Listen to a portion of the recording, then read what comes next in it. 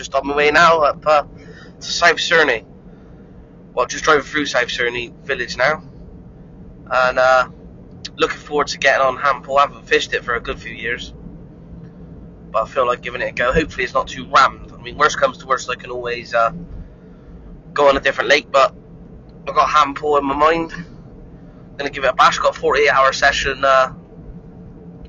coming up. So the conditions are looking good. It's a little bit chilly. So the temperature's showing 3 degrees in the car.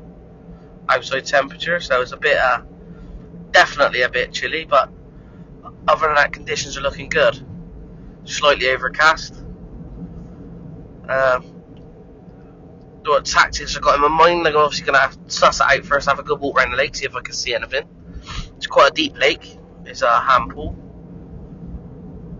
I think average depth's about 13 to 18 foot, if I remember rightly. I have caught from this lake previously, but that was in the summertime, stalking them in the margins. Since then, the areas that I have caught them from, they have put signs up saying you're not allowed to fish in those areas anymore, just due to inexperienced anglers fishing the shallows and getting fish snagged up. So, which is fair enough. But yeah, I'm on my own this weekend.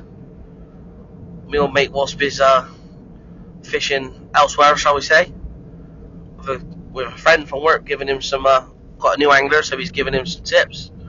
Wasp is doing a bit of a tuition weekend, I suppose we can call it.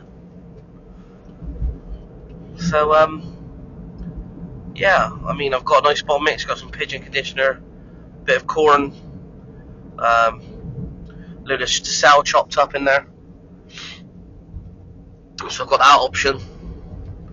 Maybe if the weather improves, might get the zigs on the go, but we'll play it by ear but for now and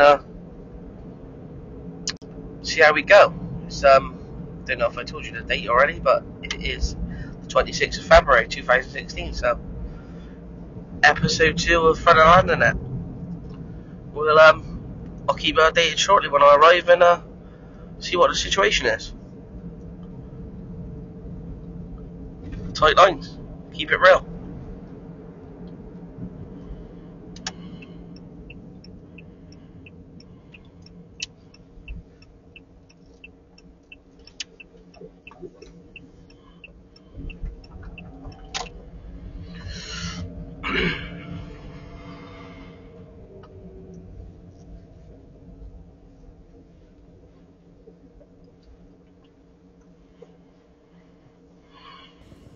Alright guys, welcome to Front of Land in it, episode 2, and that's it.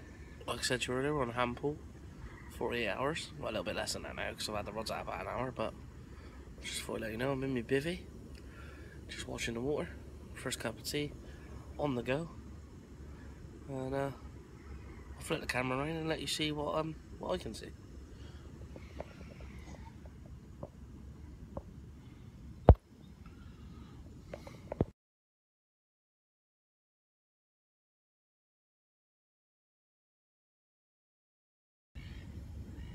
You see, I'm only allowed 2 rods out on this lake, so 2 rods it is. I'd like to have 3 out, but you know.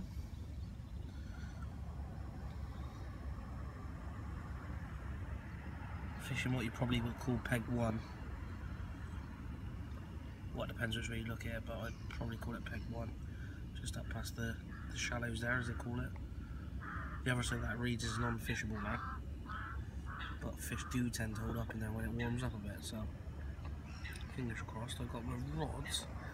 If you can just see this tree here, about there, not very far at all, probably 40 yards in about 16-17 foot of water, just on a bit of like rocky gravel, like quite bumpy gravel. There's a big bar that runs through there, and I've got a shoddy homemade almond flavour pop up on there, nice pink one, and left hand rod fishing just sort of 2 foot away from it with a 13 foot zig on there. It's a bit overcast really for the zig, but you never know. I don't think many people use that method on here, so I spoke to the bailiff earlier, reckons he's been fishing really bad since Christmas. Only 2 or 3 fish been out, so looks like I'm going to be up against it. Anything happens, I'll give you a shout. Until then, front of the landing now.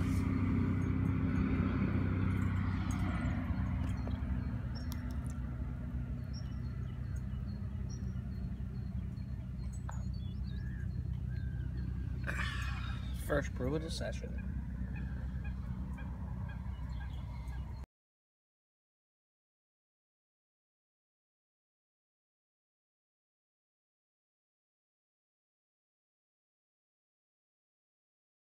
Good morning, guys. It's first morning on my 48-hour trip, and bit of an uneventful evening, to be fair. I had a few liners in it. Ended up getting breamed out about midnight. Wasn't a bad bream, to be fair, about 4.5 5 pound. I'll put the pictures up on the when I make the video. I'll edit and I'll put a picture of it on there. There's only one on the map, but I just thought I'd do a quickie, and that was on the what was that on? That was on the Sticky Baits Pineapple and Embuteric Wafter in a little PVA stick.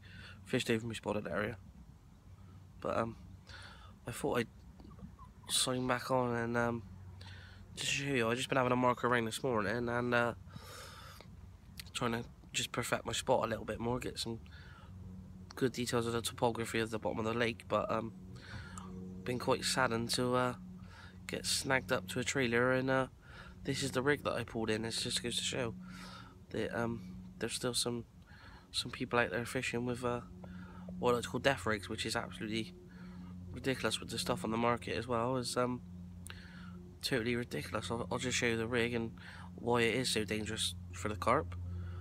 I'll just spin the camera around and show you. Front of landing net. Well guys, if you look at this rig, it looks like some sort of old with your pool set up with a bit of tube, and the hook's actually snapped. Whether or not that's in the fish's mouth still, we'll never know, will we? But with maybe a little bit of black foam tied on, some sort of braid with a shot there, which is fine. There's where it gets interesting. It's got the swivel pushed in here into the leg clip, which is a safety leg clip, which is fine. But if you'll notice, the main line looks like amnesia to me, which is okay, again fine. But if you look at there, there's 2 split shots pitched on very, very tight to the line, so therefore this sleeve or tail rubber can't slide back, therefore the lead cannot eject. So whichever the poor fish was tethered and trailing a good 20 foot of black amnesia and a 3.5 ounce lead hasn't got a hope in hell of shedding this lead. Again guys, I'd just like to point out that these are not designed to be pushed on up to there. It's absolutely ridiculous, no need of it. Obviously the bloke didn't even get the fish in anyway.